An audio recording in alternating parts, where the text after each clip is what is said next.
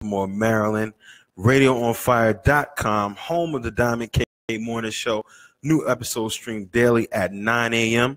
The call-in number is always 404-436-1277. Today's broadcast is brought to you in part by the Baltimore Music Awards. Let your voice be heard at the 2017 BMAs. Polls are now open for the 7th annual Red Carpet event honoring Baltimore. Log on to BaltimoreMusicAwards.com before December 3rd to cast your vote in all categories. So December 3rd is right around the corner. If you still want to cast your vote, you got a few days. Log on and cast your vote. Radio on Fire broadcasts reach over 276,000 viewers per month. Advertise your product, service, or event on Radio on Fire by sponsoring an episode, particularly of Speakeasy, for as low as $50.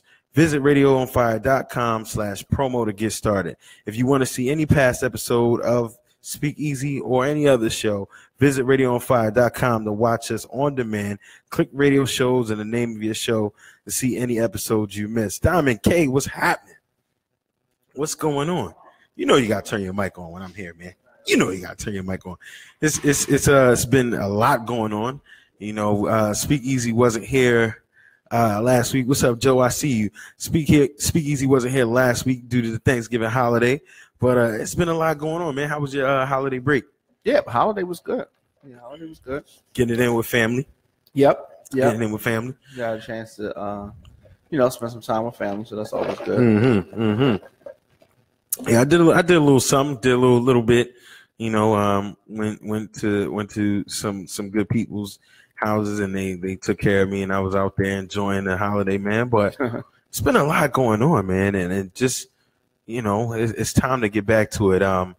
You know, I'm EJ Stewart, one half of the Speakeasy, the sophisticated savage. Lady Pope, Jennifer Pope, is running late today.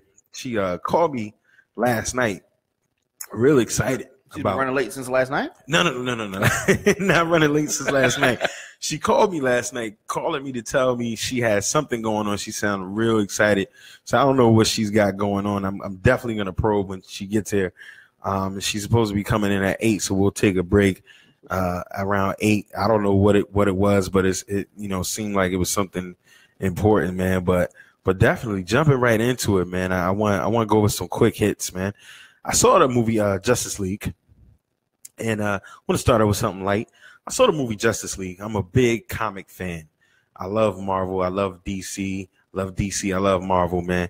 And I saw Thor Ragnarok. I'm a big fan of Thor. And the movie was very comical, not very source material related at all. But I read somebody say it was the worst movie they've ever seen. A lot of people don't like it. I mean, Thor was really a big comic bit. I did see the Justice League, though. Yeah. Thor was funny. It was good. I mean, it wasn't really comic related to Thor. Didn't do Thor justice, but he hasn't been getting done justice for a while. But Justice League was really good. You saw it? Did you like it? I did. Did you like it? I mean, the reviews from Rotten Tomatoes is terrible. Yeah, but I don't pay them no attention. Yeah, they're whack. I think there's a conspiracy against DC. I truly do. I think it's bigger than that. I just think they don't like mainstream movies that that we wait for, like those type of movies, the big budget. You know, it's not just any superhero movie I've seen them come down on. Like any of those big action movies. They give Marvel a lot of good ratings consistently. Like what movie? Thor was highly rated. Yeah, but Thor was horrible. So I'm saying you can't trust them. You can't. And at least they allow you to post a fan rating. But I think Justice League was beautifully done. A lot of people criticized DC movies. They said they were too dark. They weren't funny enough. It was a lot of good comedy. It was a lot of good action. It was good. A lot of comedy? I mean, it was. I didn't think it was a lot. I thought there was some. Compared to past films. But do we need comedy, though? No, it's not a comedy. We didn't come to see a people comedy. complain and like, the total movie and some other kind of stuff. Does it give you that feeling when you watch it? Yes. Then it's good. Yes. You know what I mean? It doesn't have to follow the formula. Mm-hmm. You must have one part comedy, one part action, Right. one part drama, Right. 2 different storylines going. And you don't have to do all that. If it feels good, which it did. It felt great. It really did. I love Wonder Woman. Wonder Woman was awesome. I love her. Aquaman was awesome. I didn't know how I was going to like him. as Aquaman. I knew I was going but to he love was. him. I mean, I like him. You know, I like He's him dope. from Game of Thrones, and it's dope. another movie I forgot on Netflix that he's on. But he kills all of the roles he has, man, and he truly is. So you remember the cartoon? Yes. Okay, so I'm picturing that Aquaman. You're picturing Justice League and Friends. Yes. Blonde hair Aquaman. That I watched Arthur Curry every week. Yes. But you know what I mean? But no, he's Aquaman. He's now. Aquaman. Yeah, he's Aquaman, and that joint was the truth. And I loved how, Ben Affleck is killing Batman. Okay, so that's what I wanted to talk about. What are your thoughts on that? I love Ben Affleck as Batman. I mean, when we look at this Batman, he's aged. As opposed to, is he your favorite? He is beginning to grow to be my favorite. Christian Bale, I never really liked him as Batman. He's really one-dimensional. He was really corny, just physically, they altered a lot. Now what Nolan did with the movies is undeniable. He is the man. It's undeniable. But the best movie wasn't even portrayed. The best movie was The Dark Knight, and Heath Ledger stole the show. Agreed. So it was the best movie because of Heath Ledger? Yes, bar none. I mean, bar none. I can give you that. Bar none. But you didn't like the what was the one with Bane? Not Batman Begins. The Dark Knight Rises. You didn't like that? It was I like the entire trilogy. The villains make it. That's why I didn't like the first movie in the trilogy. Batman Begins, because it was like, I think what was it Scarecrow? You had Scarecrow, and then you had Ra's al Ghul and the League of Shadows, and it was so slow. But a lot of these introductory movies are supposed to be set up films. I just don't like Christian Bale as Batman, but Ben Affleck is the epitome. Hold up, what was the guy before him? The guy before him, you had Clooney, Val Kilmer. Okay, did you like either of them? No, I mean, I like Michael Keaton. Michael Keaton is always going to go down. That 1989 version is going to be classic. Surprised me that I even liked him in that role. Oh yeah, because they did comedy for so long. It was a classic. Now he worked. Classic. Jack Nicholson as a Joker worked. Yes, Jack Nicholson is a classic. That's Tim Burton's version, and it was a classic. It was definitely classic. It's a classic. But Ben Affleck is the epitome of Bruce Wayne. He is rich, he has the attitude, and I just like the overall swagger he brought to the movie. And the good thing about him being in it is that physically, where you had Christian Bale, who's a much smaller guy, you got now this Batman and his whole crew. When you think of superheroes, you're thinking of somebody of a massive stature. Was Ben Affleck? Ben Affleck is 6'4". Oh, I didn't know that. Yeah, he's 6'4". Well, how tall is Wonder Woman? Wonder Woman's 5'10". Okay. So, and that was a big beef that I had with people saying, "Oh, she's too skinny," but it was like, name me another actor or actress that was as big as her physically. And then she put on them boots. She's over 6 feet. She's about 6 feet. She's at least 6 feet. Yeah. So she really looks like Wonder Woman. People were like, "Oh, she's too skinny."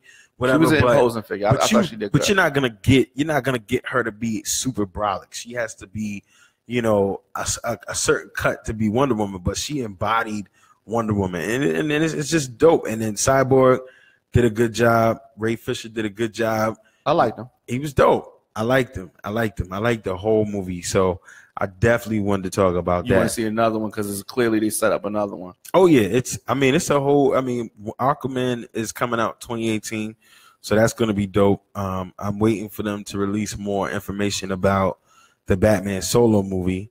If you saw the ending of it, you see the ground being laid. You have a Deathstroke in there, and the dude that I forget, I never remember how to pronounce his name, but he's also another 6'4" guy. You know what I'm saying? The one that got on the boat? Yes. Okay, so they said that's another Justice League movie, or that's another spinoff? So there's two ways they can go with that. There's three ways they can go with that. They're going to probably have him and working with Lex Luthor to do the Legion of Doom thing. He could have his own solo film, and then he could also be the nemesis in a Batman solo film. So it's three different ways they can go with that. It seems like they're going towards the Legion of Doom. They're gonna do that. Which is hard. That's hard. It's gonna be dope. It's gonna be dope. They setting the platform up for that. But a Deathstroke movie by itself would be something more along the lines of, think of Hitman movie, right? Like, because he's an assassin, so he's gonna do some crazy stuff. And they also said, I think the director. Have you ever seen a movie of The Raid? No. The Raid. If you ever get a chance to see it, it's an Asian flick, and the director of The Raid is basically just a martial arts. Just if you like martial arts, just close quarter fighting, crazy movies. That joint is crazy. He's been picked to direct one of those movies, and his fight scenes is gonna be crazy. So if you have a Deathstroke movie, think of Assassin for Hire, that's gonna kill people just recklessly and just do all kinds of crazy stuff. So kind of like The Mechanic or one of those Jason Statham type films, you know. So it's definitely lined up to be something dope, you know. So I was very pleased by that, despite the critics. It's slowly picking up on the money. It was the lowest DC opening film, but I think a lot of that was because of the critics. I think the critics, and there's a lot of hate for the DC movie universe. There's a lot of hate. And people just don't call it objectively. Like, people were talking about Marvel saying, oh, it had to be comedy. And then, you know, when it was comedy, it wasn't enough. And then they were arguing, well, it's not close to the source material. But DC has been the most accurate with source material. So, you know, and brother Upshur saying they did a good job with the Flash and Batman. The action scene was pretty good. They cut some possible good scenes out. And they did cut a lot of different scenes out because Zack Snyder let Joss Whedon and them get in there. But overall, man, the movie was dope, and the critics are definitely lying. So shout out to the DC universe, and go see it if you didn't. I also saw another movie I wanted to talk about real quick. Disney, Coco. It's a children's movie. It's about a young man in Mexico, basically trying to connect to his ancestors and chase his dreams. When I tell you this is one of the best Disney films I've seen in a long time, it was crazy. It was just dope. I didn't like Disney has a subtle way of playing on cultural themes. And so at one point I was like, damn, this kid is in here and they talking about how his grandfather was a deadbeat dad and all this kind of stuff. But I mean, to the culture, to sometimes it is true, but it just always seems like Disney always paints our ethnic characters to be something different. But all in all, man, that joint was super dope. If you haven't seen Coco, go see it. It was a fun family movie. I really liked it a lot. Another quick hit: the Supreme Court, I believe the Supreme Court of Maryland, or it could have just been the National Supreme Court. I'm not sure about that. Didn't fact check it too much, but they decided to uphold the assault rifle ban that Maryland had and enacted in 2013. So they were basically rejecting a hearing petition to break the ban. So that's a quick hit on that. Tiger Woods played golf with Donald Trump, and a lot of black people were a little upset about this. I don't understand the outrage. We know that Tiger is different. He's Caucasian. I don't know how much he feels Caucasian after being arrested, you know, a couple times and treated like a black man. But, you know, he played golf with Donald Trump, and he opened up the first round today. And I think he's 3 shots under par, and I think he's doing good starting off. I mean, as a sports fan and Tiger breaking the barrier to golf, I want to see Tiger do good. I really do want to see Tiger do good. I want to see him get back to glory and win another one because, you know, despite what he identifies himself with, a lot of the naysayers just see a black man invading on one of their sports, and a lot of the naysayers have hated on Tiger for a very long time. And I want him to do well. I want him to catch up. Will he ever truly, you know, be the black athlete that we want him to be? Probably not, but you know, the optics are still there. So shout out to Tiger for his first round today, and seems like he's done good today. Switching gears. NFL just agreed with the Players Coalition to donate $100 million over the next 6 years. I think it was $90 to $100 million over the next 6 years to go to any social injustice or justice cause that the Players Coalition identifies as important. Diamond K, but under the speculation, under the standard that they will end their national anthem protests in conjunction with them getting this $100 million per year for the next 6 years or whatever it is.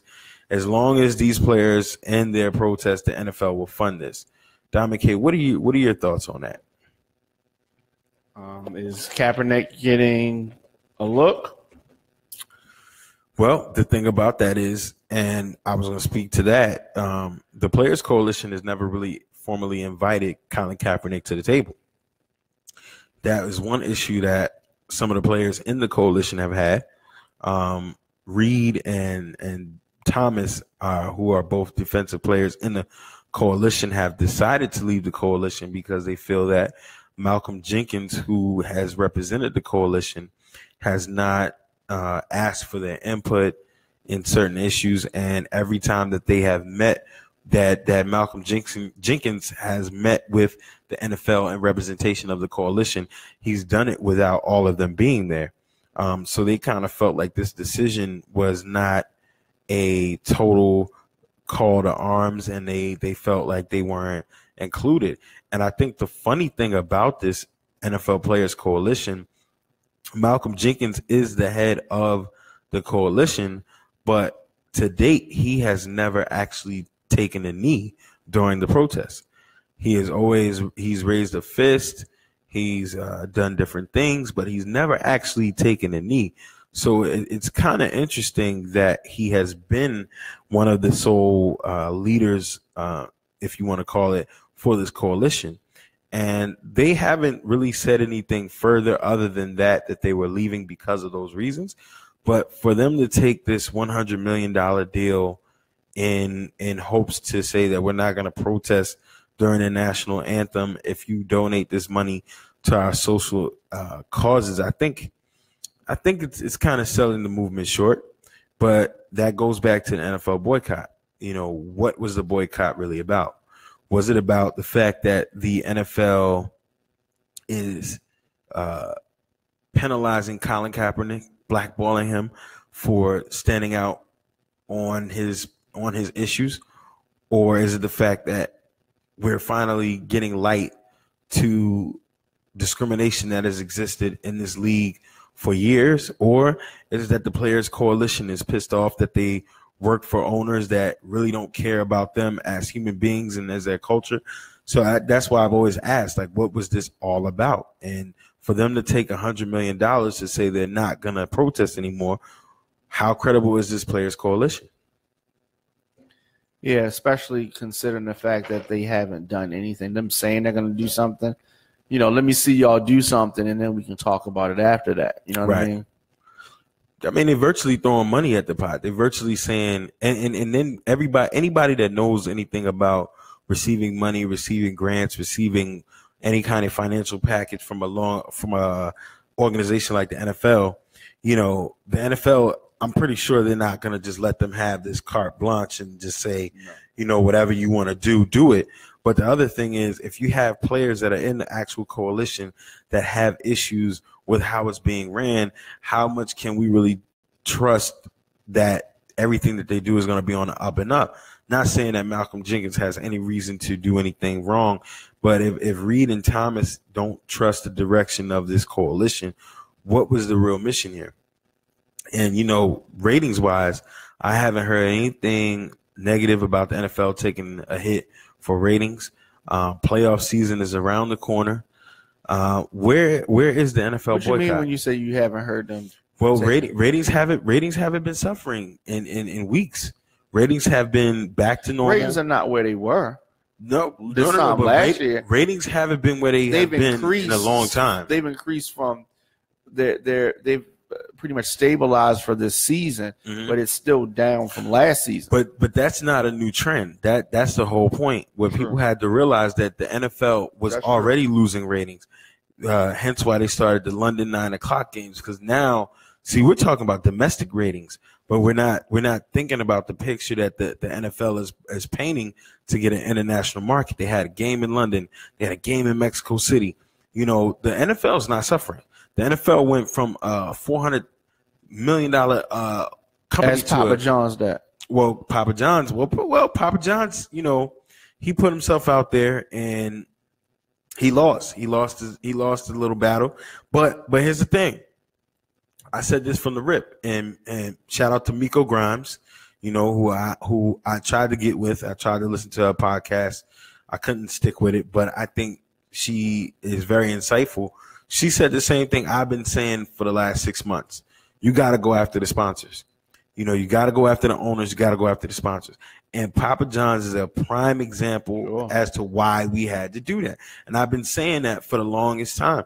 You have to realize, man, if we just looked at Baltimore and we looked at the ownership here, you have to have a targeted, concentrated boycott of something. And we didn't boycott anything that was going on in every city.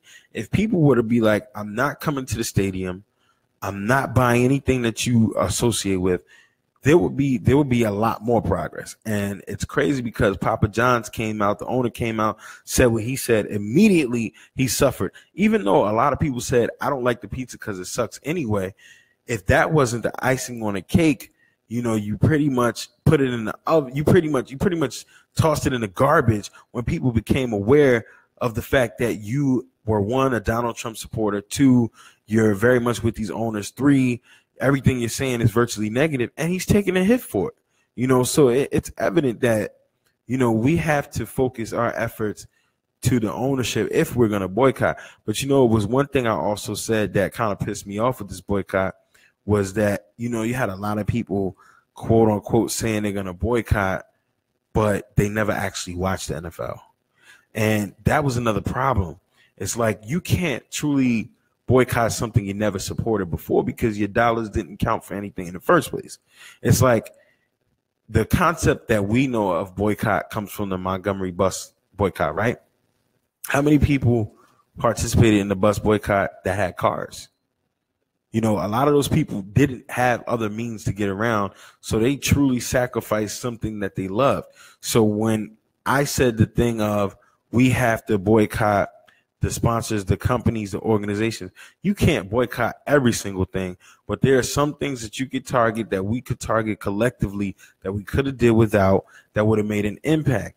But here's and I've heard you say this point before. Yes. Here's my insight on it. You can boycott something that you didn't do before because you screaming about it raises awareness for it. So let's just, like, they had the boycott of the restaurant in Atlanta that T.I. said was being racist. You remember that? Yeah.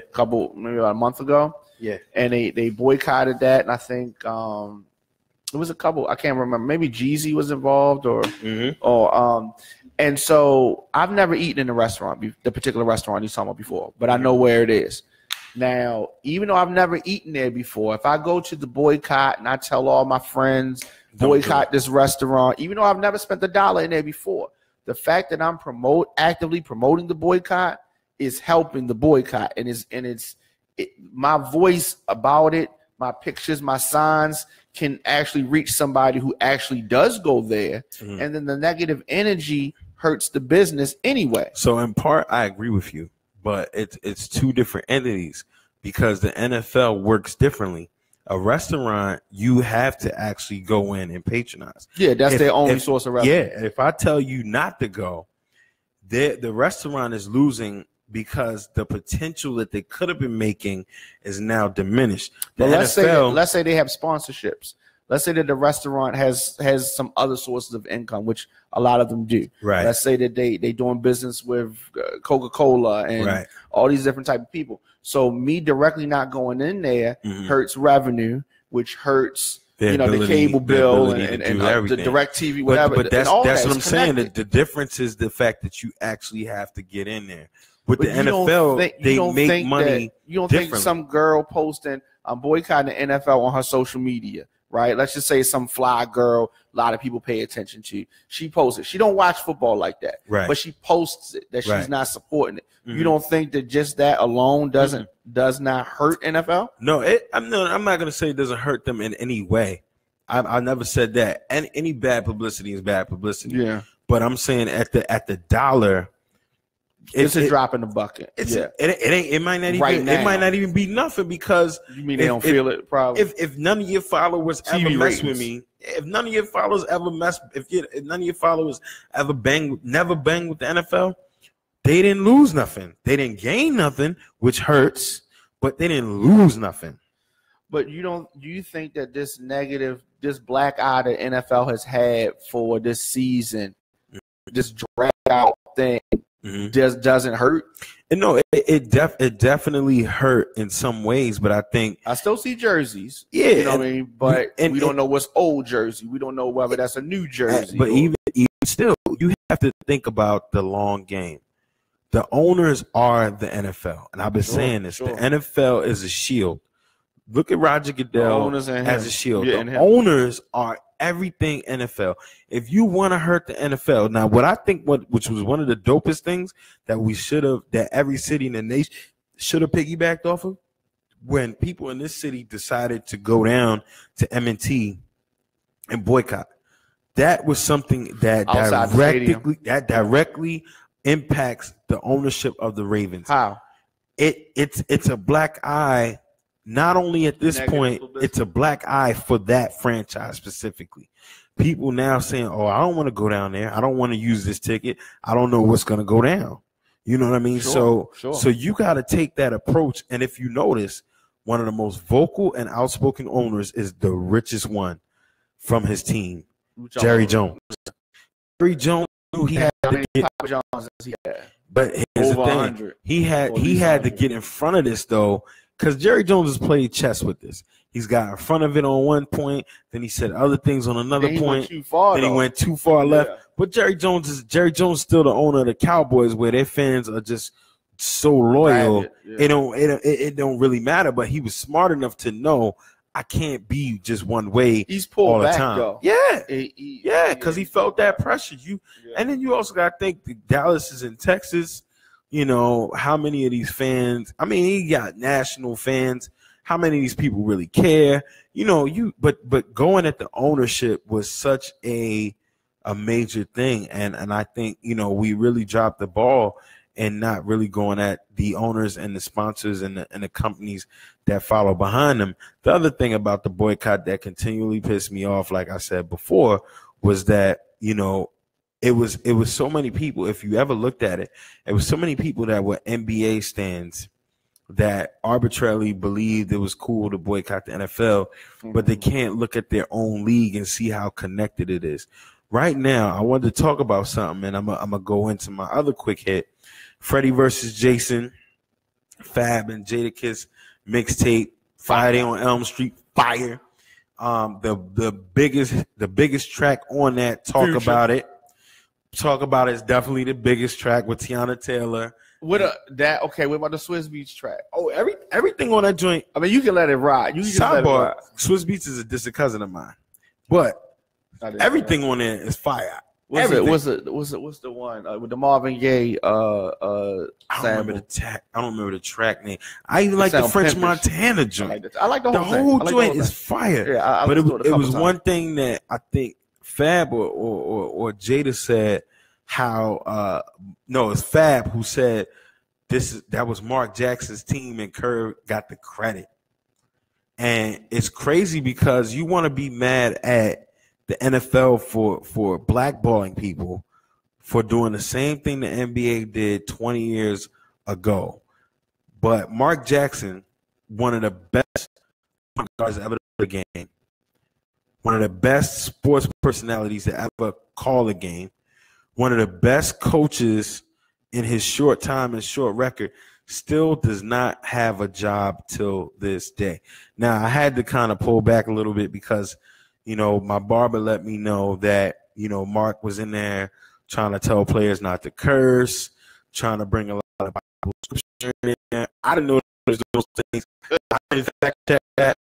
I don't know how it is.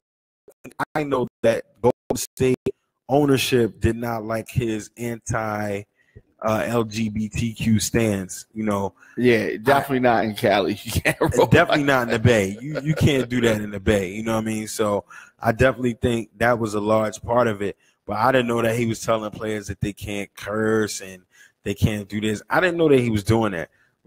And to me, for somebody like Mark Jackson, who played for the New York Knicks in the 90s, played with Anthony, I think he played with Mason. He played with Oakley, I think.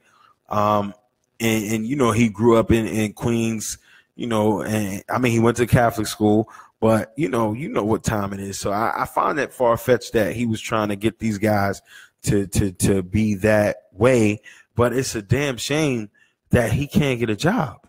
Are you kidding me? And it goes back some time. I mean, it's been a lot of time, and it goes back to the Patrick Ewing syndrome. Patrick Ewing couldn't get a job, but what's his name that used to coach Thompson said, he made a great point on Brian Gumbel's show. He was like, well, how many 6'10" coaches in the league have you seen? So he said it's not a lot, because there is a stereotype that if you're a certain height, you're dumb, you're slow. The point guard is usually thought of as the smartest guy. So he felt like Pat Ewing really was a victim of that. But on top of that, you know, the NBA coaches, if you're black, you're held to a different standard. The coach in Memphis just got fired. And when you look around the league, it's really not a lot of heralded black NBA coaches. Same thing with the NFL quarterback. I've said that on this show before. Tyrod Taylor got benched for some bum, and now Buffalo's going back to Tyrod. As they should. As he should. They should have never left. I never was a major fan of Tyrod Taylor, even when he was in Baltimore. Not because of the height. I just didn't. I just always thought he was, like, of all of the black quarterbacks and the criticism they get, I always felt like he was deserving of it because he was kind of erratic, but he's talented as a mug. You know, you can't deny that he's talented, but he also never has really had a fair shot.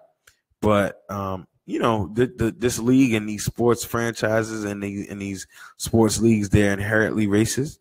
And if you thought that Colin Kaepernick was the first time, you're out of your mind. You know, so it's like the NBA to me and the NFL are the same game. Sticking with the NFL, Eli Manning got benched. I'm not a Giants fan. I don't hate the Giants. I'm a Jets fan. I'm glad he got benched, because I think that's the beginning of the end.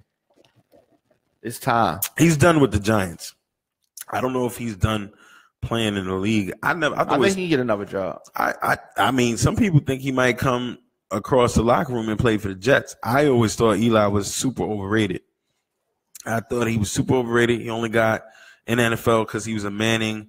But his stats don't lie. He's talented. Stats don't lie. He's talented. He has a ring, right? If I remember correctly. He has 2 rings.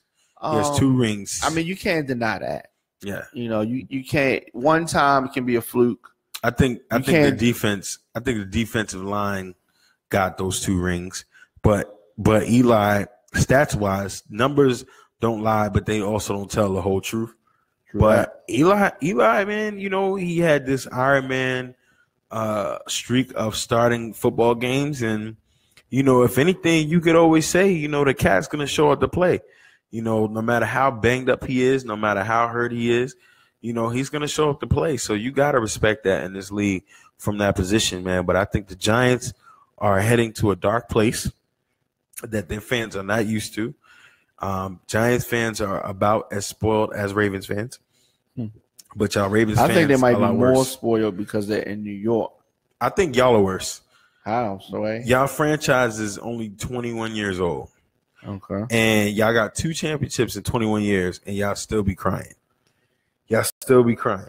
That's because we never settle. We always want more. So when we win, we don't say, yeah, we won. We let somebody else win. We want to win all the time. And I think that's a great attitude to have. It is, but you don't vilify the quarterback that got you a win. Flacco has been nothing but good to you. Well, I don't know about that. I mean, in comparison Flacco checked out after he cashed the check. Nah, go across the league, right? Go across the league. Look at all of the quarterbacks that have ever been and ever was. You had somebody like a Matt Castle who, when Brady went down one season, played 3 or 4 games and then got a $60 million check and never won anything. Never won a game. Never won anything as a starter. Look at somebody like they wrote Alex Smith off at one time too. Alex Smith doesn't have a ring. Alex Smith, is my point though. Neither does what's the name you were just talking about? Castle. Yeah. But these guys got these big time contracts. Sure. They didn't play a damn thing. They didn't get into the playoffs. They didn't do anything. Yeah, but they didn't have a contract that Flacco had. But they know in scheme of things, they virtually did. For Castle to get like 64 mil, be in Seattle, and Russell Wilson, a 3rd round pick, to come out and beat you out for the job, that was a waste of bread. At least Flacco had and that all a chip on his ring. All that wasn't guaranteed. I think it was.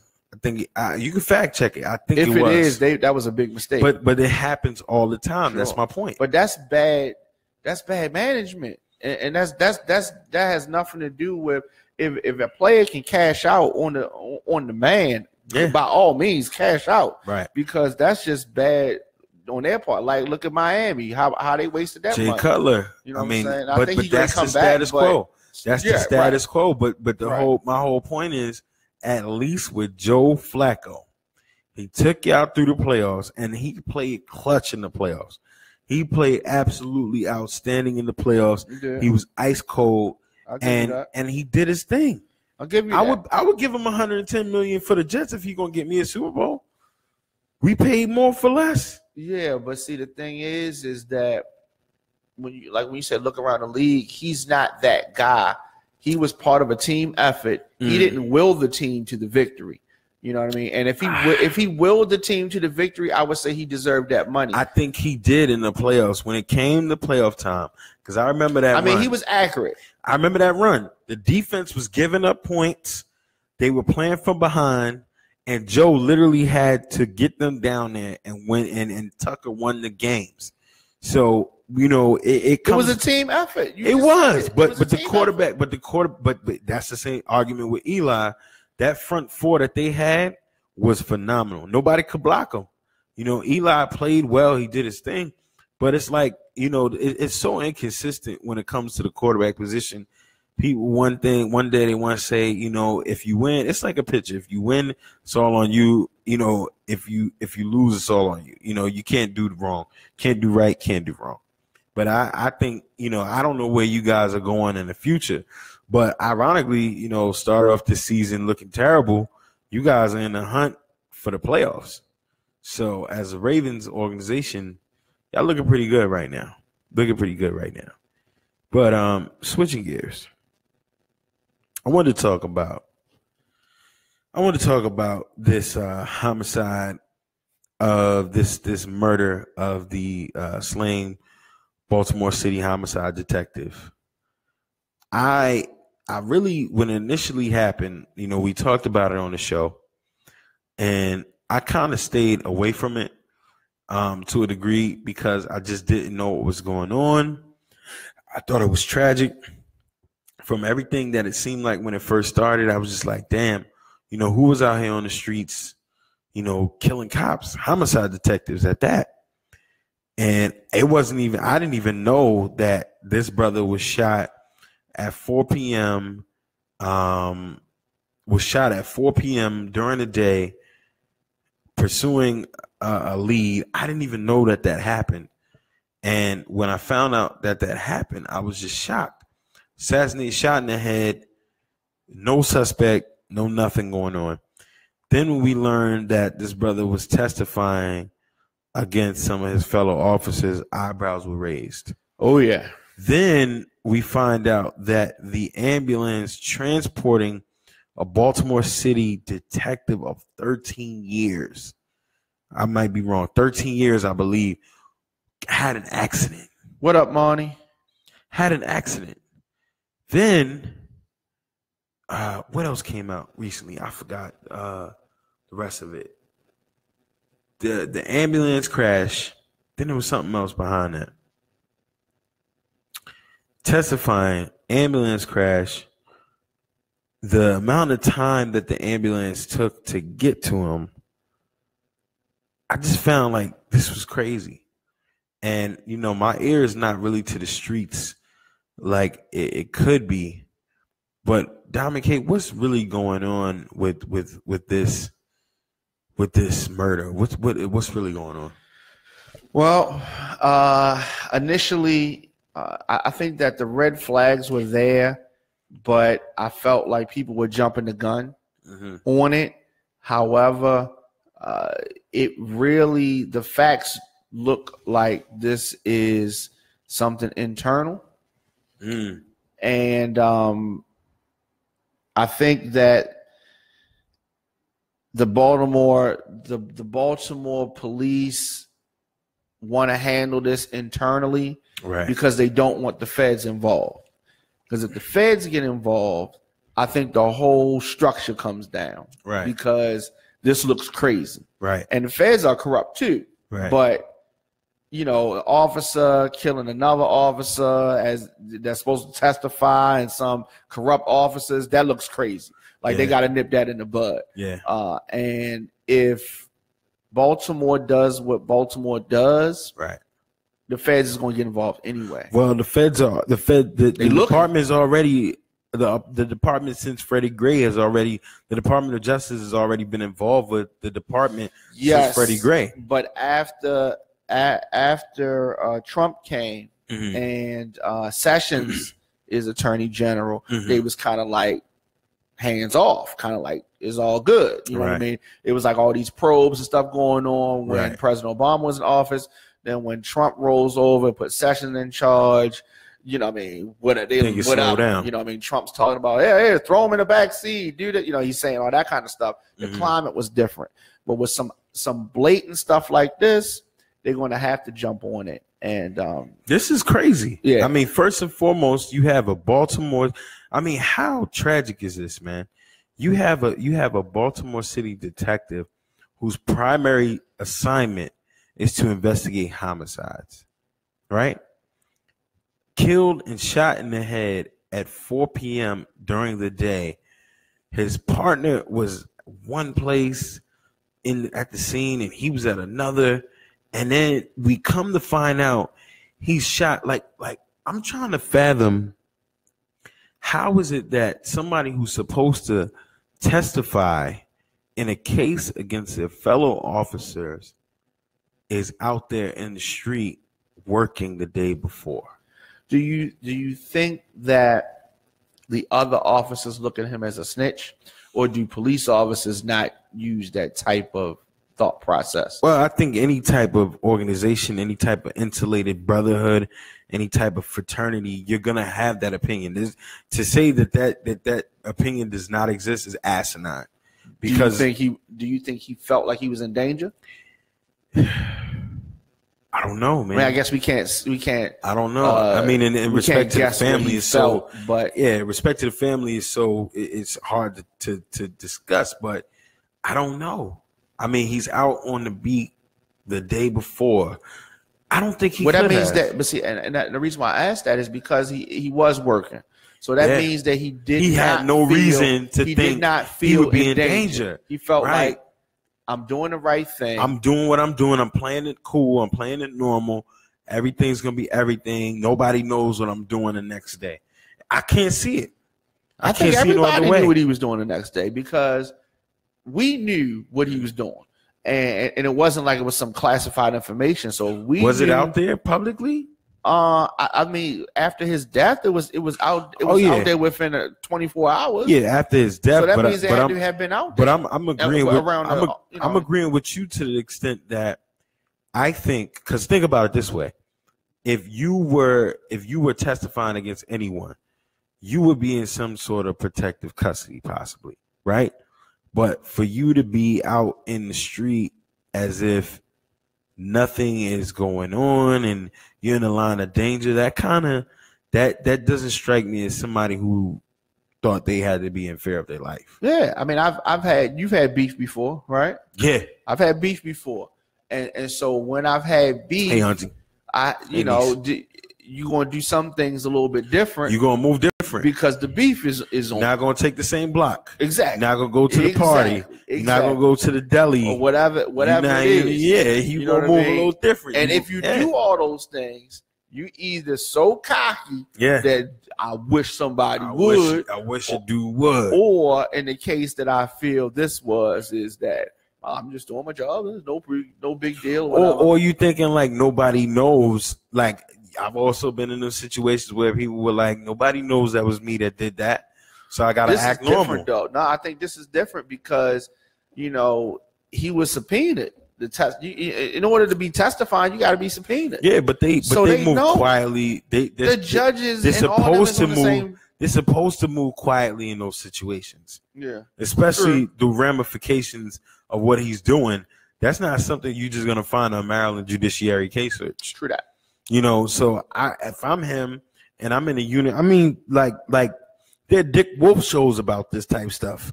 Like if you watch Chicago PD right now, what they do? They make it about everything that happens, and then say they know it. This is it's a fiction. Yeah. It's based on fiction. They change one or two things. They pulling this straight from the source of somebody who's experienced it. Absolutely. And it's like you got those situations literally right now. That's why I love that show. Literally right now on Chicago PD, you got a mole going against my man Hank Voight. You know what I'm saying? And they telling him, Bubba Gump Shrimp is telling him act normal.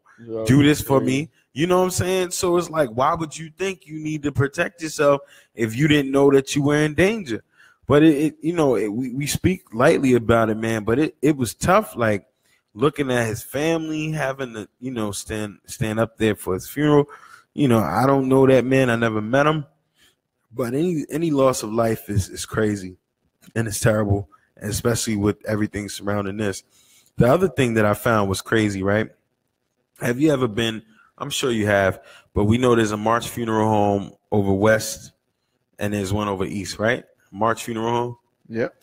The March Funeral Home over East on North Avenue, and I think there's Asquith, they have this pole that says stop the killing.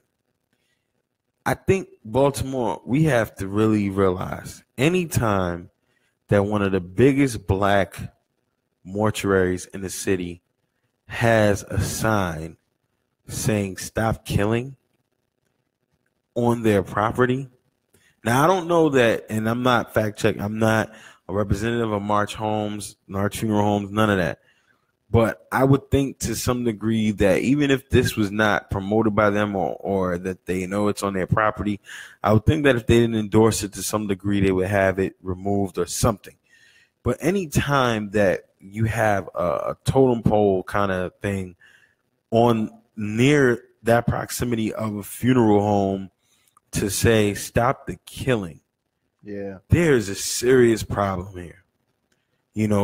I've attended a funeral home, a funeral at their funeral home, and I think what's going on here, it's just egregious, man. And it's like when you have a homicide detective murder.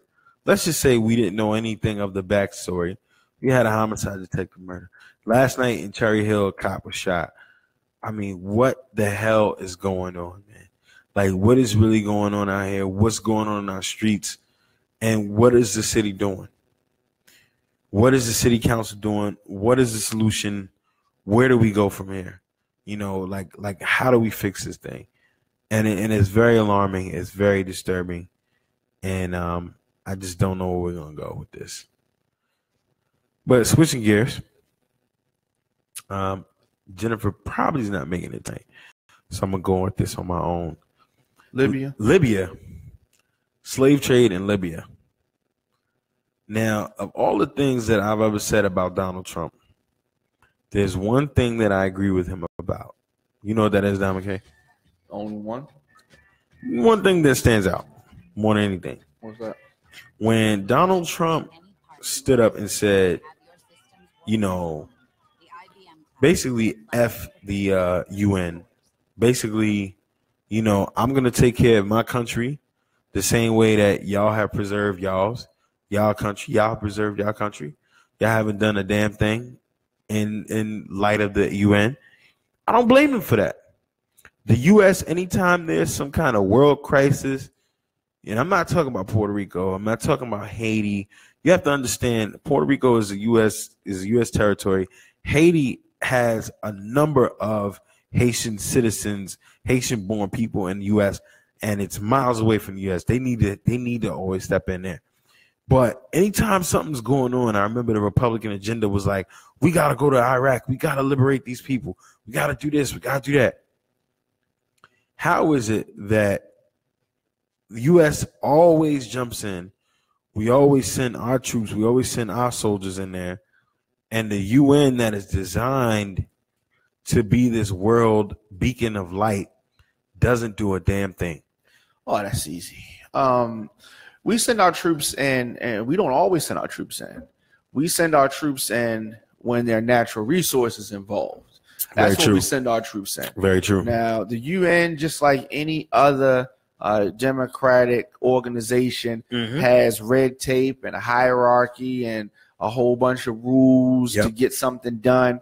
And it takes a long time to get something done. People got to agree, you need to vote, majority, all this kind of stuff to get stuff done.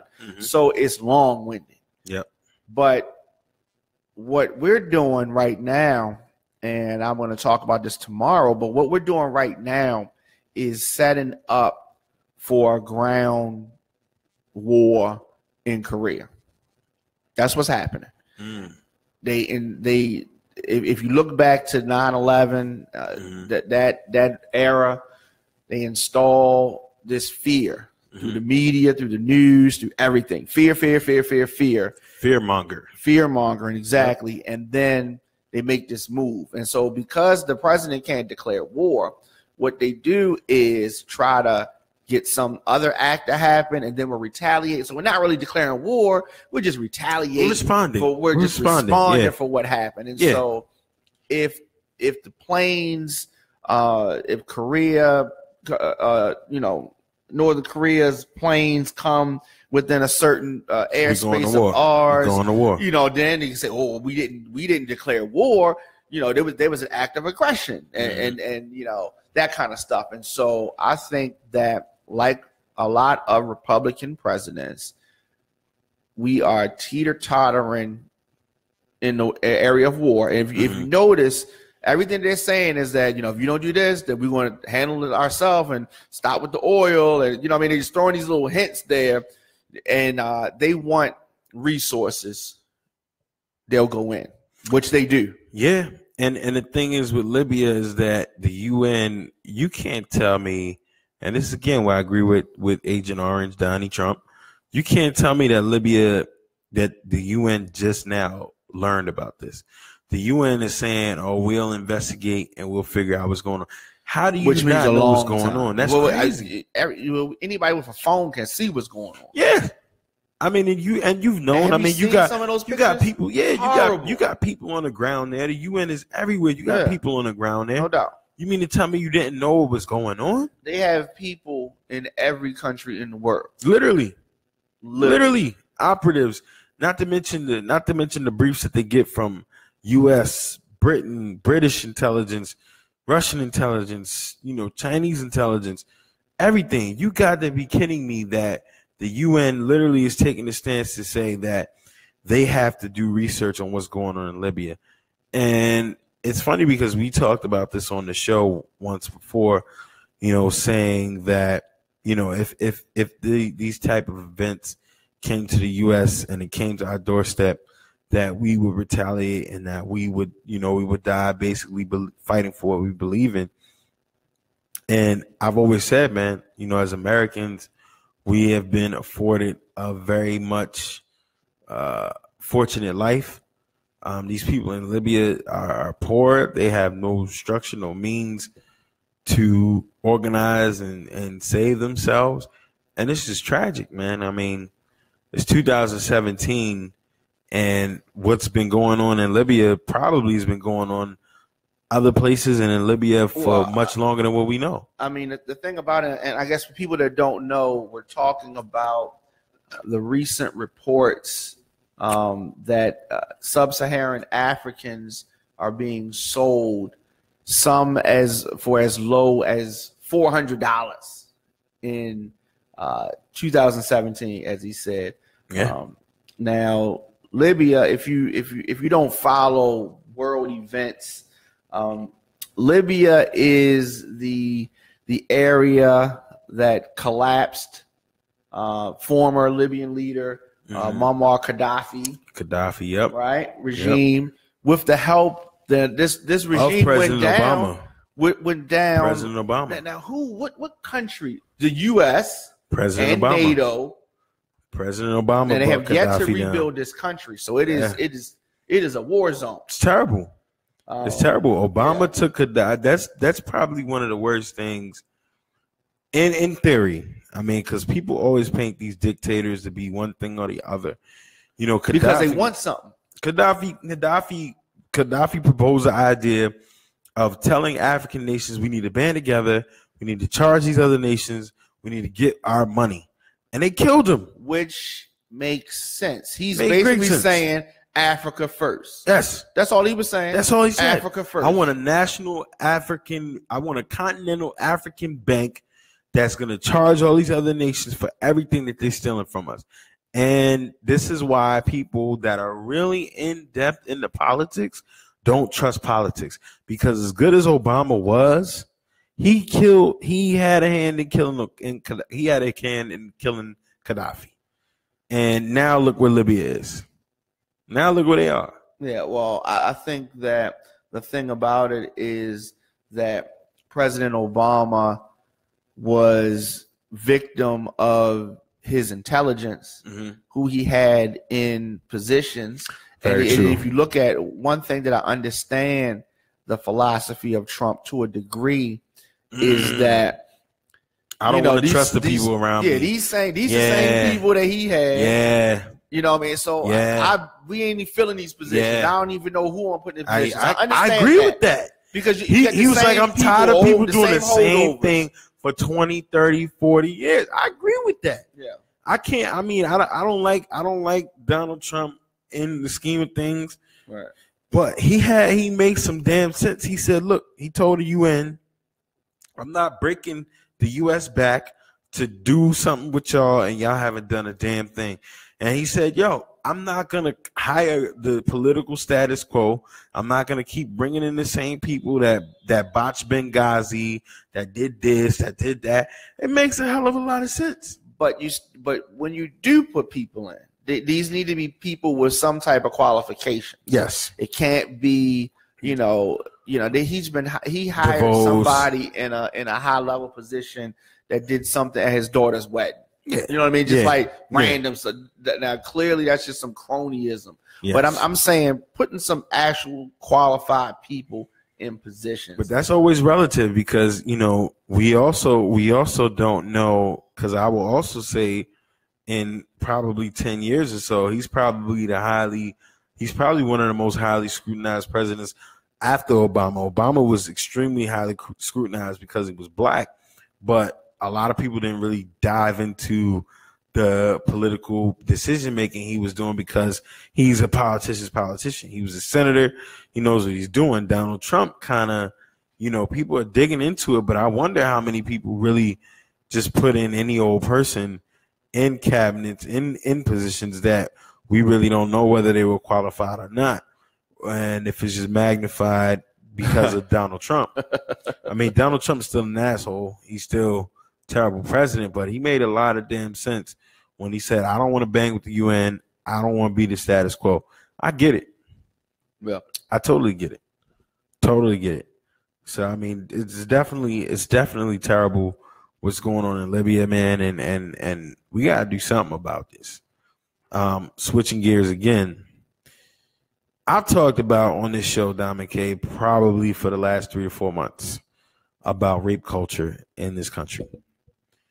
I've talked about how every time I turn around, I see a story about a young female teacher having sex with some boys. We know the common theme of old men trying to take advantage of younger girls. But the sexual harassment charges, the allegations, Matt Lauer. I never watched this motherfucker on the Today. I never watched this guy. Matt Lauer. I never watched him. Apparently, a lot of people knew who he was, though. Loosely, yeah. I mean, apparently, a lot of people love watching this guy. Like 20 years. I mean, he's been putting it down. I honestly tell you the truth, I didn't really watch that network that much at that time. Yeah. But it's insane that this dude got jammed up. And it's crazy because you got some people that get the allegations and they vehemently deny it. That doesn't mean that it's not true. Didn't say that. But that's the Republican way. Oh no. Deny. I mean that sometimes is that's the most logical way to do it. Deny. Yeah. But then you got some of the guys like him that come out and apologize because they know they're foul. You mean to tell me this guy at what is he on CBS, NBC? He ain't nowhere now. I mean, what show? What network was CBS, NBC? Whatever it was, had a switch under his desk to lock the door to prevent people from getting out. What the hell is going on? Or getting in. Depends on how you look at it. Now, me sitting right here, if I have a button that I could push that would lock the door, that would be convenient for me. You're also not downtown Manhattan or midtown Manhattan. They're at 30 Rock. Yeah, you're also not downtown Manhattan with 50 stories in between you, 2 doormen at the door, staff security, secretaries. Yeah. You saying that he don't need all that security? What did you need? Unless this was and the windows you could see out, but you couldn't see in. Unless you're telling me that this was a preventive measure for some type of terroristic type of thing, somebody's trying to hijack the studio. What did you need that for under your desk? Well, I'm gonna tell you why. And it's I don't know how this is gonna come off. But he about to say something controversial. I think he was feeling himself. He's the top guy over there on that network. Yes. That morning show brought in most of the revenue for the station. Yes. So he was very good friends with the boss of the station, of the network, and so he felt like he was untouchable. He could do whatever he wanted. There were a lot of rumors about his, being promiscuous. So that was already out there. And I think he had all the little fly stuff set up in his office because clearly he's fucking in his office and he wanted to make it convenient. He thought it was fly, like they real high up. And, you know what I mean? You got the funny tint windows, like if you're in a police station or something. And you know what I mean? You got all that kind of stuff going on. So he's a savage. Yeah, so he's doing this thing, and some of these girls is with it. Here's the problem that I have. Okay. Now let's just say you're him, right? You're him, and so he's 59 now. So he's been doing this 20 years, right? And he wasn't at the level. He wasn't at that level. He's been savaging for 20 years for a long time, and they saying that he was having a relationship with some girl on the show, amongst other women in the building, right? Okay. Other journalists. Okay. Which it will come out. Yes. But let's just say, and I think that most people have been in this situation. He's screwing somebody at work, right? Let's say that works out for a couple years. Yeah. Cool, it's fun, it's wild, it's crazy. Yeah. But as happens at every job, now new girls come in, right? I want that. Now I ain't checking for you no more. I want that. Me and you was wild and crazy. Maybe I was your boss, right? Maybe I was your boss. Maybe I was your boss, right? Now this 23-year-old girl comes in here. So now I'm on her. You mad. Now I mess with her and the whole cycle repeats itself. Now we like 4 or 5 new candidates down the line. The climate's changed. Now the first girl is mad, and she been mad for a long time, and now she got a way to get back at your ass. I go to human resources with my lawyer, and I say, this happened. It was consensual, but I was in fear. Any woman who got an attitude or axe to grind can do that. Yeah, that's very true. and ain't shit you can do. Not at all. Unless you got some text messages from a beeper or something from back in the day. But what about his apologies? And he's married. Yeah. His apology was whack. So do you feel like the apologies was more addressed to the fact that he's married and how it has people looking like? I mean, with the apologies, to me personally, I'm not forcing myself on you, and not underage. If I was in some kinky, consensual adults, you know what I'm saying? I'm not apologizing. I'm not.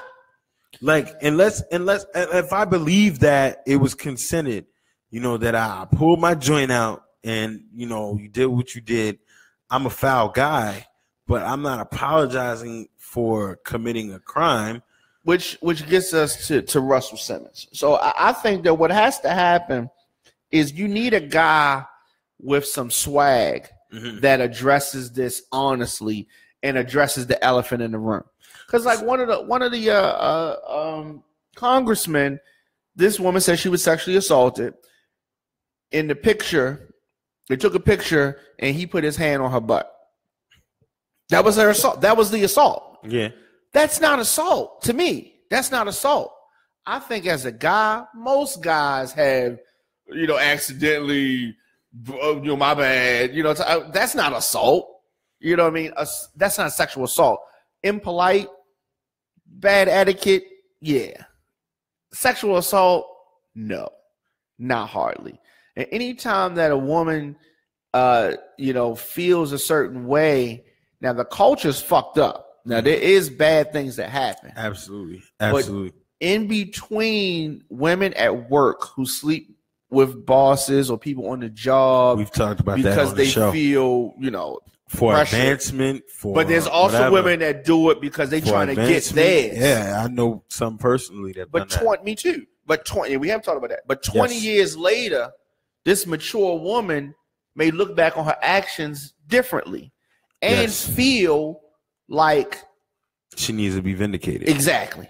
And how many times have I said this? I've said this on my show. I probably say this once a month, that women have a tendency to look back on relationships differently when they're not in love anymore. Mm-hmm. So when they used to love you, they loved you. Now they don't love you anymore. They act like that love never existed. Like I never loved him. So I mean, we're not saying rewriting history. So we're not saying that we downplaying the fact that it could happen. Real victims, though. I don't want to, and I understand. I get it because it's a very sore topic to say who truly is a real victim and who is not. I think the thing that always consistently bothers me in any crime in any instance is not the allegation, it's the burden of proof. I think it's like, how much do you vet, or how much, and then people will say, it's not easy. It's not easy to prove. It's always going to look negative, but how much does the burden of proof come into play? When we're talking about a Russell Simmons, because and I'm waiting for this to happen. Right. I'm waiting for the right guy to get accused and fired, and then he sues the corporation for wrongful termination. Absolutely.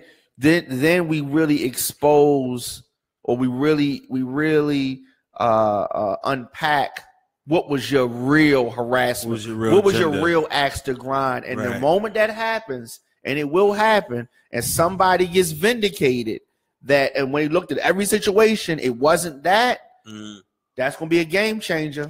Yeah, and I mean, the thing, like I said, the thing about Russell Simmons and that whole situation.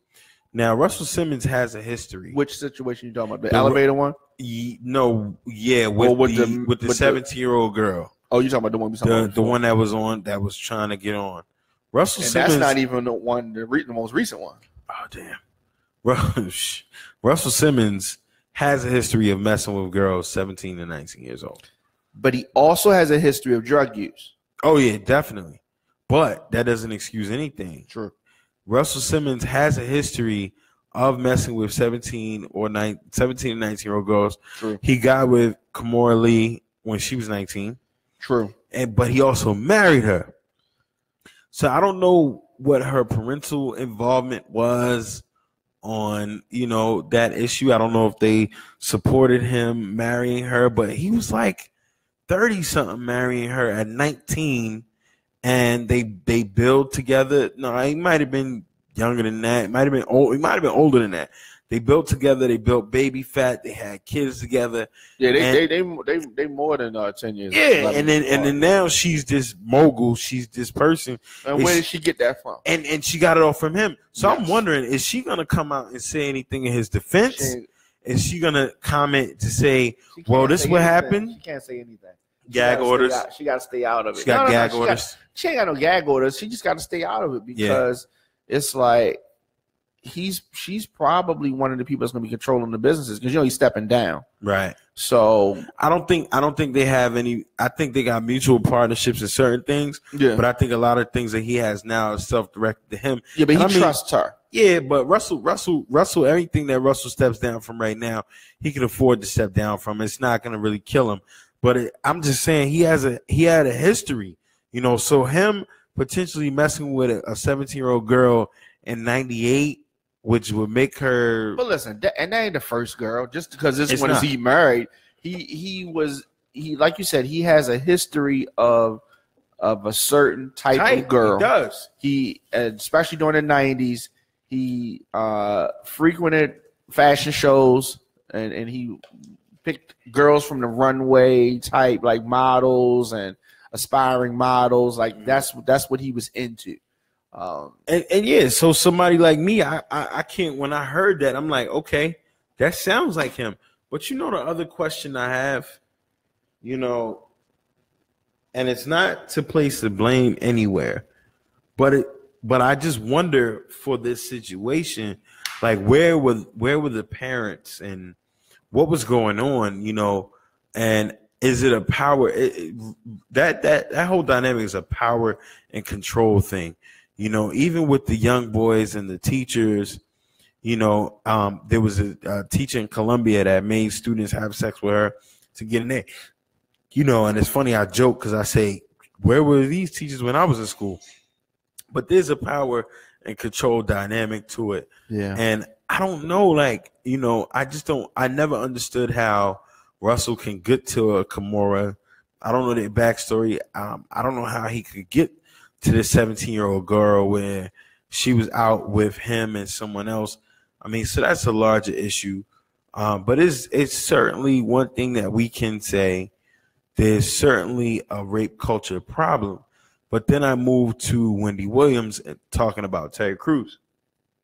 And I saw one of the shows talk about it earlier this week. I didn't really get to hear what they had to say, but I don't know if they said this. I felt like Wendy Williams took Terry Crews' experience. Now, I even talked about it, and I said, brother, you like 6 foot plus, 200 something plus pounds. You could defend yourself. But then when you really unpack what he said happened and how his wife over many, many years said, don't do anything, don't fight this man because you're going to get arrested. You're going to look like the big black ape, and they're not going to see what's going on. That's the truth. And I said that. That's the truth. And so Wendy Williams goes on her show to talk about this incident. So my thing that I've always said, Don McKay, I always said this, right? If you're an old school rapper that's mad at rap, do something to be consistent and help young rap. If you're an NBA, if you're an NFL boycotter, but you don't boycott the NBA, be consistent and boycott them both. Don't be a perpetual advocate of rape, period, or rape culture, period, and then crack on Terry Crews. I didn't like how Wendy Williams opened up her show talking about Terry Crews and how he was fondled, and they minimized the whole shit. And if you look at the show, the audience is continually laughing. Because of the way she portrayed it. Exactly. And the audience majority female, and they're cracking jokes and they're laughing at the fact. Yeah, and then majority female and gay male. I mean, yeah, if that, I'm not speculating, but I mean they it's possible. Yeah, a lot of yeah.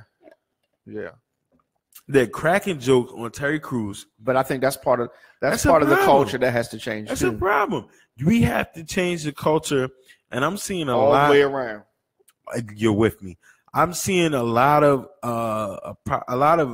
messages about how black men, like Very Smart Brothers had an excerpt a year ago, how black men are the new white people and how we don't verysmartbrothers.com, very famous blog website, basically talking about how black men exert their privilege to degrade and denigrate black women, which happens in a lot of instances. But I think black men we've always been at the bottom of the totem pole. We've always been the most endangered species. It's the truth. When we get pulled over, when we get stopped and frisked, our lives are way more in jeopardy. We're way more highly over incarcerated, unfairly, unjustly. We're at the bottom of the totem pole. I think the sad part of things that's happening now is that our own culture, our own queens and our own people are kind of downplaying the things that we go through. And it's sad. And to see Wendy Williams do what she did and talk about Terry Crews is the epitome of what I'm talking about. Be consistent all the way across the board. Rape is not cool. You felt like she should have been outraged for him. She should have been outraged for this guy. She should have been a lot more sensitive. And I don't know that she is or has been outraged with females. I haven't seen her in other instances. She has. But she totally put him out there like he was a sucker. She put him out there like he was a sucker. Well, I don't think he was a sucker. I think that he didn't know how to handle the situation. No, I know that. We know that. There is a way that he could have handled the situation aggressively as a male. Definitely. Without whipping his ass. Definitely. And he could have punked him down. Definitely. Without whipping his ass. And I think that's more so what he's talking about. Here's the other thing, though. In that moment, right? Even if he had done that, and we armchair quarterbacking, so Monday morning quarterbacking at this point, because we weren't there. Hindsight, we weren't there. Yeah. So I'm like, in that moment, could I have kept my cool to aggressively approach? No, but fine then. But you could have stopped yourself from beating him up. Maybe not. Or, I mean, maybe Terry Crews is a guy where if he turns it on, he can't turn it off. And his wife was like, "Yo, I need you to come home." She probably knows that. She was like, "I need you to come home." But that ain't the problem that we talking about here, because Terry Crews was able to come on live TV and do what a lot of people can't do, which shows that he has balls. Do what a lot of people can't do, despite his movie career possibly being on the line. He said, "Look, I'm gonna out you. I'm gonna tell the truth. I'm going to be bold. I'm going to be brave. I'm going to join the movement of things that are going on." So if you look at the scheme of things, you got these actresses coming out saying what has happened to them. Terry Crews is coming out. If anything, you could look at this as a coalition to say, yo, this dude who is a massive, massive structure of a person, is coming out saying, yo, I've been violated. This is my story. Yeah. Instead of running that banner to support this guy who's been on her show. Wendy clowned him. That shit was corny. Yeah. That was like super corny for me. Super corny for me. I couldn't believe it. And her audience was like hysterically laughing. That's because they drank the Kool-Aid. You know what I mean? Those are the diehard Wendy Williams fans that are in that crowd. Well, they're also the people that don't want to understand the black man. They're also the people that don't want to care about the black man.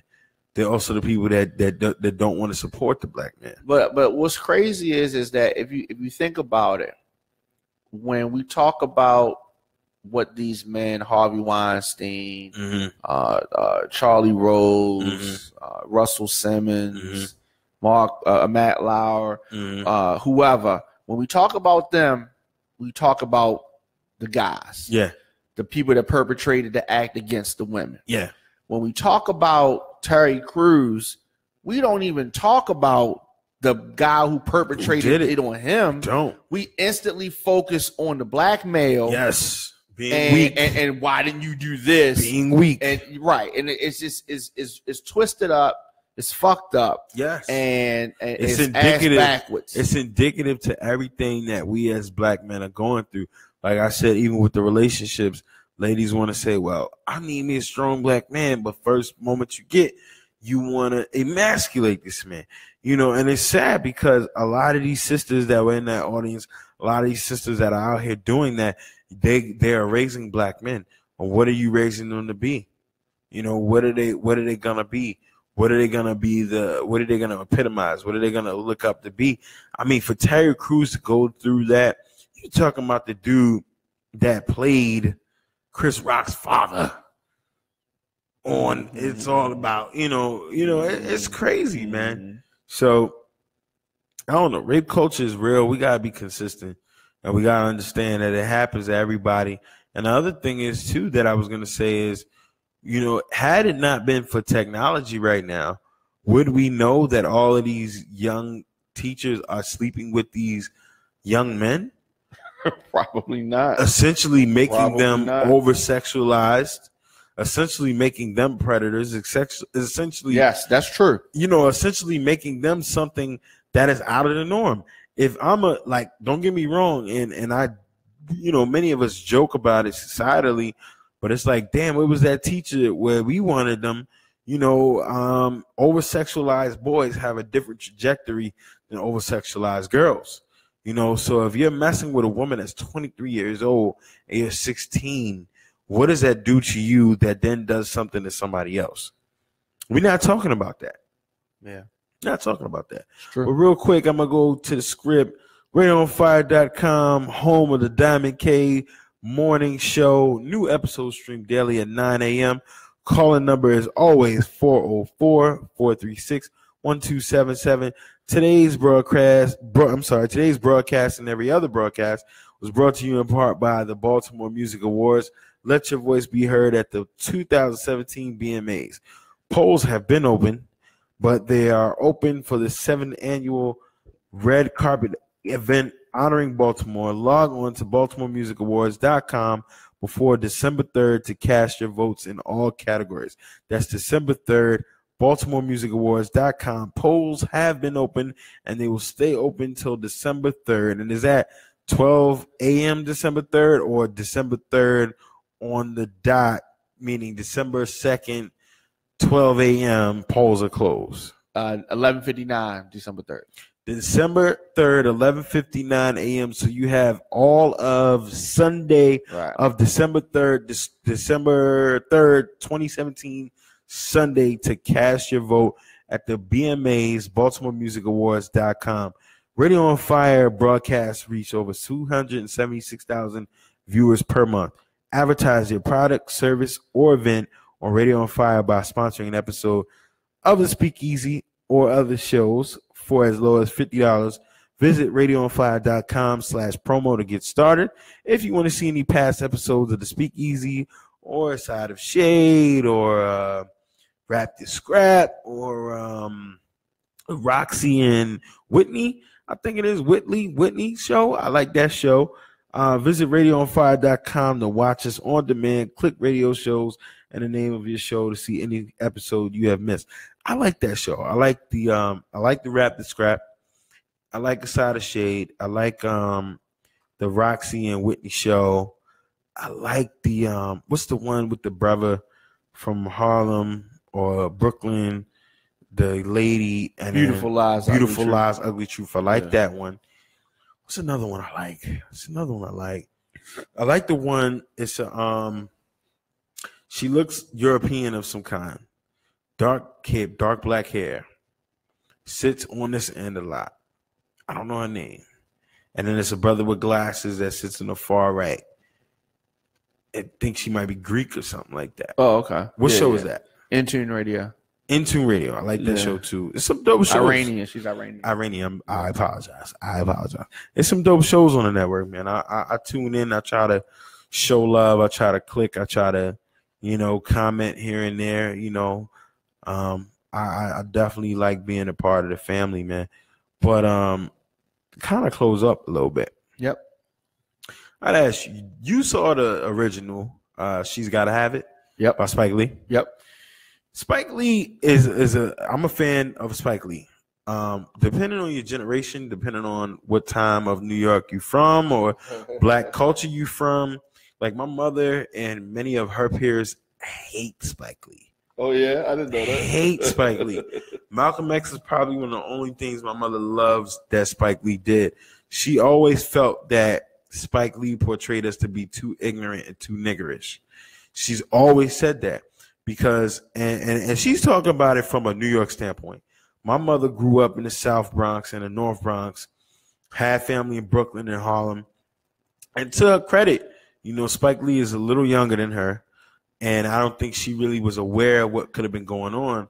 But they weren't that far apart for it to be so different. So I kind of get what she's saying. But she always felt like Spike Lee portrayed us to be too niggerish. She literally said that verbatim.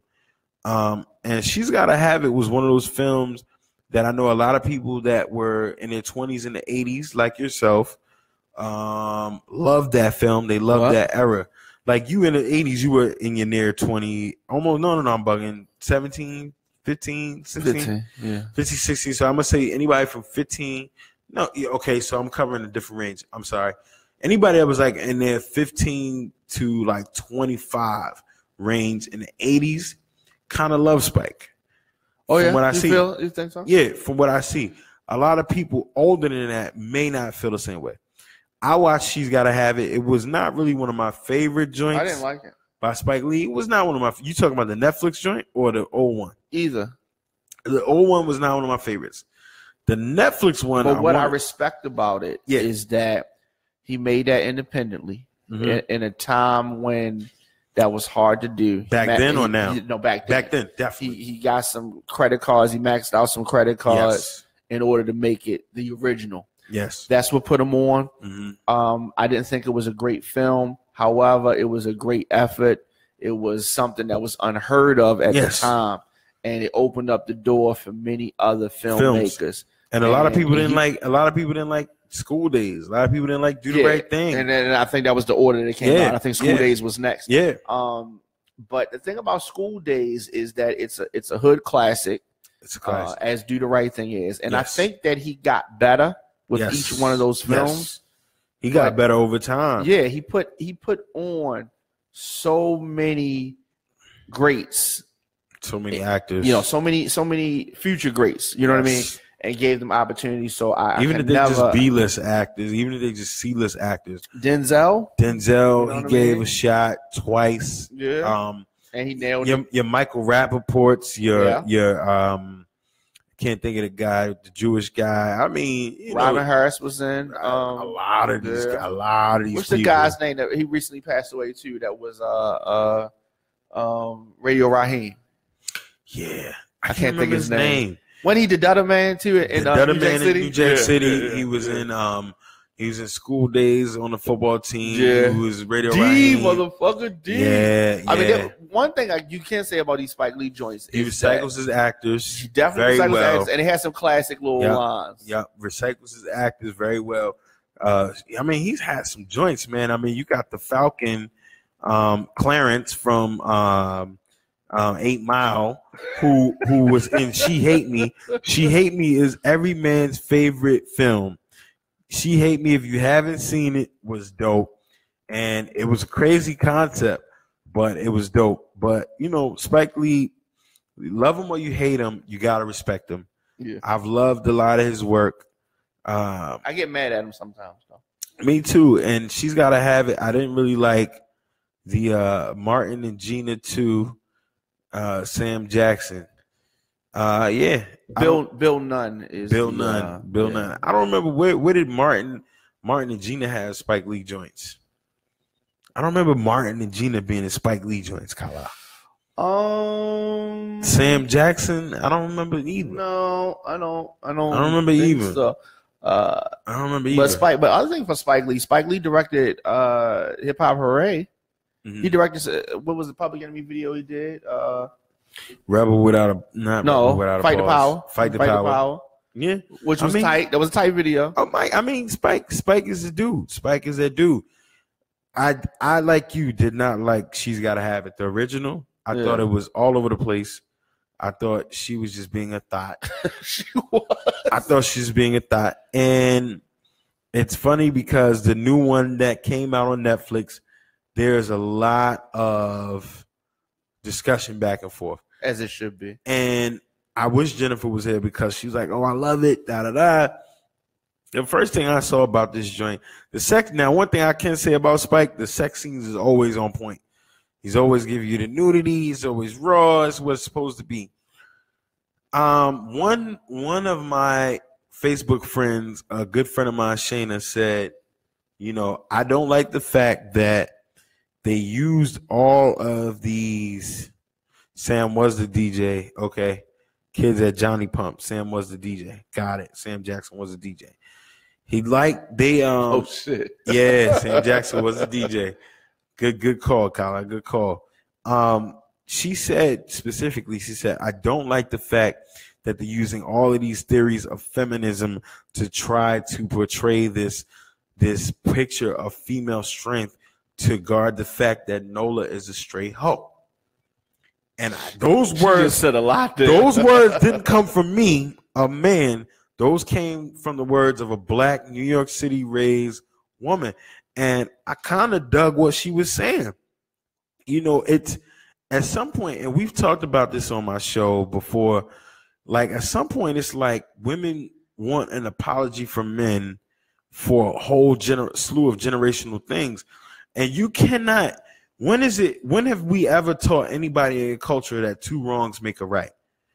Two wrongs don't make a right, but shit, they might make you feel good, but they still don't make you right. Yeah. So because men have been whores, it means that to get back, women should do the same thing. And it's kind of like the message that's perpetuated is that she's confused. She has three men. She loves them three different ways, and she has the ability to do what she wants. But let the male character insert himself in that role. He's a player. He's a dog. He's a mutt. It's like, come on, which one is it gonna be? And if we're promoting healthy relationships, we're promoting healthy community, healthy families. I mean, this chick has a lot going on. She's messing with a guy who is calling himself separated, but they live in the same home, but he's married, but he really loves her, and that happens. It's happened historically over time. I always joke with people. I always say, shit, Oprah was fucking on Forrest Whitaker and The Butler, with dude from next door. So then you have that aspect. Then you have the brother, right? You have the light-skinned brother that is French, half white, half black, and he's a photographer. He's eclectic, and he's doing this, he's doing that. He's got the nail polish, and he really loves her. Then she has the third guy, Mars Blackman, who they made Puerto Rican, which I thought his character was pretty dope. I like the energy. And Mars really loves her. He's going to bat for her, but she treats him like shit. It's like in today's day and age, I respect the fact that Spike is giving us this portrayal of she's got to have it. But, I mean, what is the real message here? I also felt like he was trying to force a lot of different themes instead of naturally letting them play out. The acting here and there was spotty. But all in all, I think anything black cinema-wise is good for the culture. I'm not too opposed to it, but I didn't like it. I felt like they were trying to force a lot of different themes. They were trying to paint Nola to be some type of hero. When really, she's fucked up, She's got some issues. There are women out here who are busting their ass, committing to some dude, committing to that dude. She's got three. And not making a choice. And some people will argue that, this is only karma coming to these people. But I guess all in all, this series made me ask, when is enough going to be enough? When are black people going to stop trying to hurt each other? Emotionally, spiritually, physically? When are they going to stop trying to hurt each other? When are we going to say, my sister, I know you've been through some relationship trauma, some experiences that are messed up. I'm going to do you better. When are we going to say that? You know, it's no, you can't. And I'm big on being consistent. I don't care about you being an asshole unless you're consistent. And if you're consistent, I'm cool with that. But you can't give me the one argument on one hand that justify it for brothers, but then when the sister does it, it's all good. And I said it to say that black men, we are really under attack more than ever right now. Definitely. We're under attack more than, I'm not gonna say more than we were 400 or 500 years ago, but in modern society, the black man is under attack. And I'm not even gonna say, because you have so many different ways to think about it, right? Do you know what cisgender means? Cisgender is CIS. Gender is when a male is born a male and identifies himself to be still a male because that's his birthright. You have males that were born males that don't identify themselves as being males. Like somebody said on the show, they feel like people have too many choices. Regardless, the black male that identifies himself as being a black male, I'm not talking about heterosexual or homosexual. Any male that sees themselves as a black male is under attack.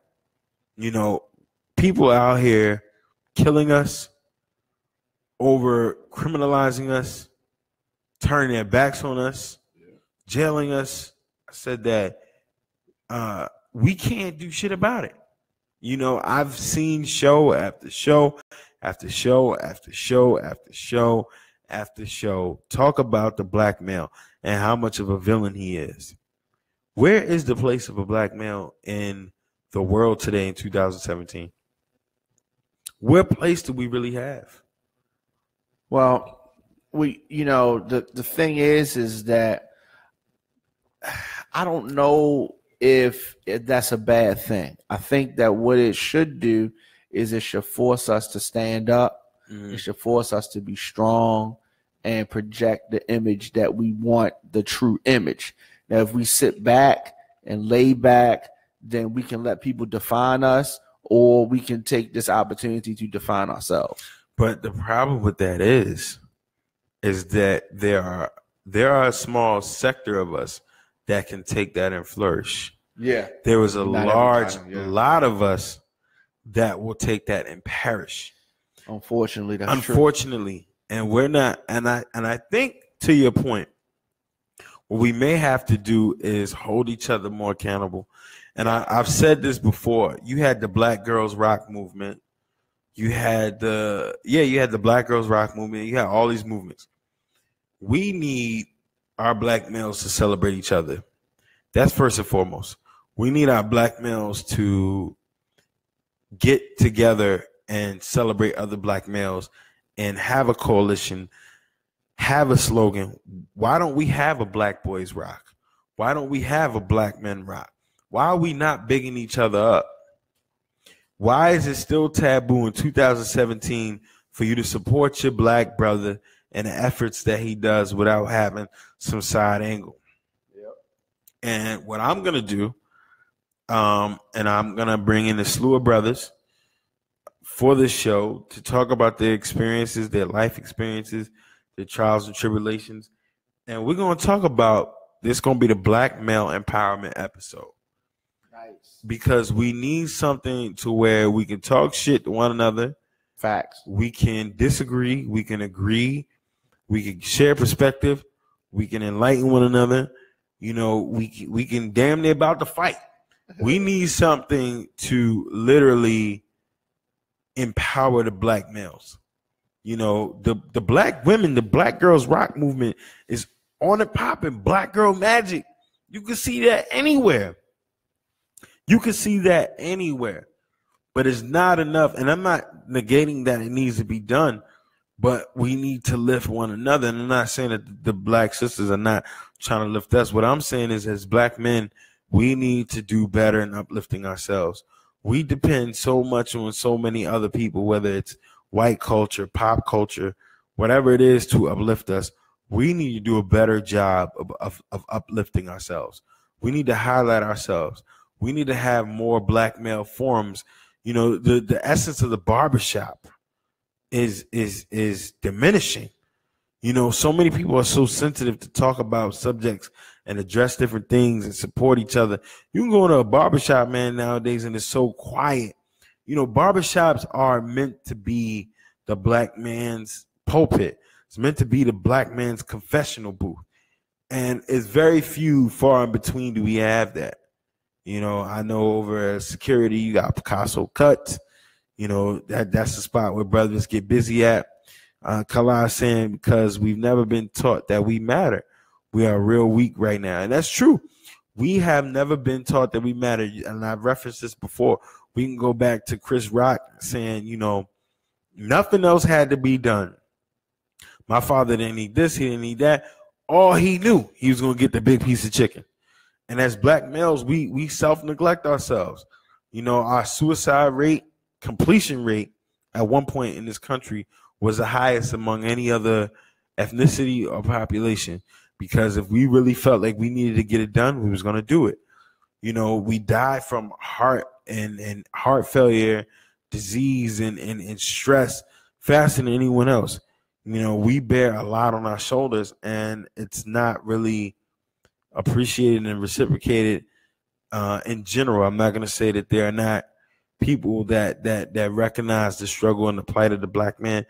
But what we have to do, what other ethnicities and genders have done, we need to get on our soapbox and start to praise each other and let each other know how important we really are. So I'm planning to do the Black Male Empowerment episode. Kala, I see you on here. You're welcome to come because you're a reckless dude. I want you on the show because you're going to see some crazy shit anyway. So I think I'm going to aim for that for next Thursday, December 7th, which is actually my birthday. Actually my birthday. And I'm going to bring it in here. I think I'm going to try to request off on Friday because if anybody knows me, I'm going to probably drink during and after the show. But, you know, so I need to get up to stay asleep on that Friday. But we definitely need to do the Black Male Empowerment Show. But once again, today's broadcast is brought to you in part by the Baltimore Music Awards. Let your voice be heard at the 2017 BMAs. Polls are open for the 7th annual Red Carpet event honoring Baltimore. Log on, to BaltimoreMusicAwards.com before December 3rd to cast your vote in all categories. This is RadioOnFire.com, home of the Diamond K Morning Show. New episodes streaming every day at 9 a.m. Radio on Fire reaches about 276,000 viewers per month. Advertise your product with us here, service or event on Radio on Fire by sponsoring any one of the shows, any episode of the shows, as low as $50. Visit RadioOnFire.com/promo to get started. If you want to see any past episodes of any of your Radio on Fire shows, specifically to Speak Easy, visit RadioOnFire.com. Watch us on demand. Click radio shows and the name of your show and any episode that you've missed. Kala, you can go to hell. You can go to hell because you said, fuck my birthday, black ass. But I'm with it. I mean, bring your black ass up to Baltimore next week. We're going to do the Black Male Empowerment Show. We need to discuss major black male communal issues. We need to discuss what we're going to do as black men to facilitate and foster a better community for our people as black men. So there you have it. Diamond K, man, I appreciate you having me. Absolutely. I appreciate you having me. As always. Yeah. Give me too much credit there, man. Yeah, Jennifer couldn't come out tonight. She's whack. Whatever she's doing, I hope you're not having a great time. I hope you're having a good time. I'm gonna harass you and find out what's going on. But this was the Speak Easy, one half of the Speak Easy. I'm EJ Stewart, a sophisticated savage.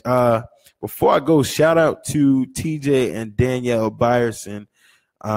Two of them were guests on my show. They have a podcast, Lovers Quarrel. I was on their show on Tuesday. They've been together since high school, and I think you can catch this show on Stitch It or something like that, but it's called Lovers Quarrel. Follow them on Instagram, and as always, man, we out. Peace.